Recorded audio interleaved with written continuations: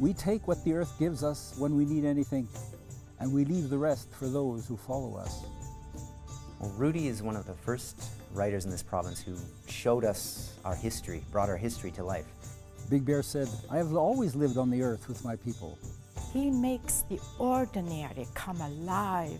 It's just a pleasure to read.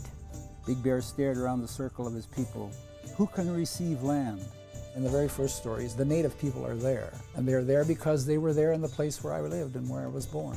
I had a right to tell those stories. I have always lived on the earth with my people. I have always moved as far as I wish to see. People can learn from Rudy. What we've experienced in growing up is important enough to tell to the world. Our own true identities really matter. It's wonderful when people recognize it and say, this is a good story, this is well worth reading. Access Television, proud to support the 2009 Lieutenant Governor's Arts Awards.